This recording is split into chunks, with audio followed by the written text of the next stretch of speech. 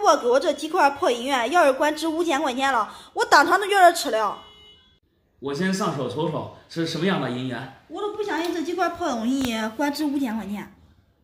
哦，这几块银元算是你婆婆给你的。对，俺结婚的时候，俺婆婆说了，结完婚给我备一份大礼。这都是她给我备的大礼，给她家还宝贝的不能行，说的祖传的。哦，那确实，这银元啊，在谁家里边啊，都算是传家宝，传了肯定是几辈人了。这算啥传家宝呀？那之前俺家也有。哦，你们家也有？对，我都卖过。哦，卖过？对呀。你卖了多少钱？一块100-200。100-200块钱？对呀。哦，你想着这一块100-200，这有几块来着？8块是吧？对。啊，这8块那估计也就1-2000块钱。是的呀。你这是啥时候买的？哎呀，管有10来年了。哦，10多年了。啊，那是，那10多年前啊，银元确实价格没现在高。但是这个银元呢，你可以仔细看一下啊，我这里面有大头有小头，我看还有2个龙羊。龙羊呢是晚清的，大头和小头是民国的，距今啊都100多年了。这是算是古董了，越放越值钱。你10几年前可能确实一块100-200块钱，特别是像这大头小头，但是价格现在都涨了呀。像这种大头，壁面上只要没伤，一块现在我们收啊，1200。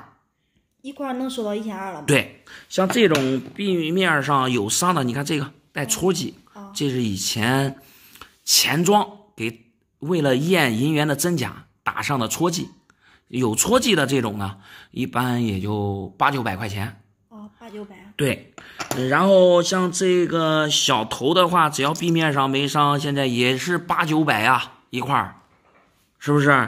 然后你刚才一进来，你说是一块，总共加在一起，说5000块钱是咋回事？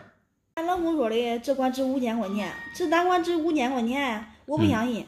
他说的，你找个专业人士去看看嘞。这我不是上你这来了吗？叫你给我看看。明白了。你看我刚才给你大概也报了价格了，那值5000块钱肯定是没跑了，只多不少。这2块龙羊我刚才没看，但是我看了一下，这个壁面上有划伤，这个品相也不是太好。这个江南龙、江南甲辰上面好多戳记，你像这种龙羊也就2000来块钱一个，这2个就4000块钱没跑了，是吧？那肯定是超过5000。这小头一个800-900，4个也是几千块，这放在一起大概也就1万左右。1万左右了吗？那老板我卖给你吧。不是，刚才你不是说你婆婆刚刚给你们的吗？是。现在出手会不会不太合适啊？这有啥不合适的呀？他给我了都是我的了。那之前俺老公给我买的化妆品都不好，我现在都缺一套好化妆品嘞。我这卖给你，我回去买一套好化妆品用用嘞。哎呀，那是这个理儿啊！你看你婆婆给你了，肯定就是你的，你想卖也行，自己留着也可以。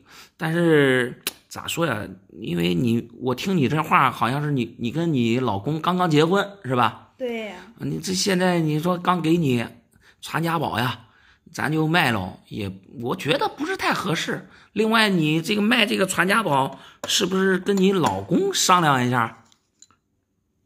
这有啥商量的呀？这给我了，我当家。这没啥商量的，我想卖了嘞。必须要卖。对。那行，那你要不要跟你老公打个电话？不用了，这个主我还是能做的。确定好了？确定。那行，那我下面给你好好涮一涮。好。好嘞。